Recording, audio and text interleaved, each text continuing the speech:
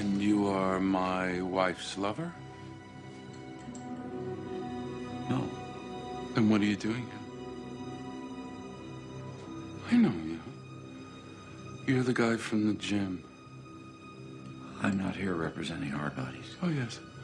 I know very well what you represent. You represent the idiocy of today. I don't represent that either. Oh, yeah. You're the guy at the gym when I ask about that moronic woman. She's not a moron.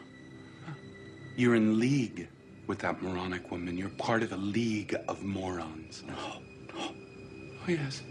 You see, you're one of the morons I've been fighting my whole life. My whole fucking life. But guess what?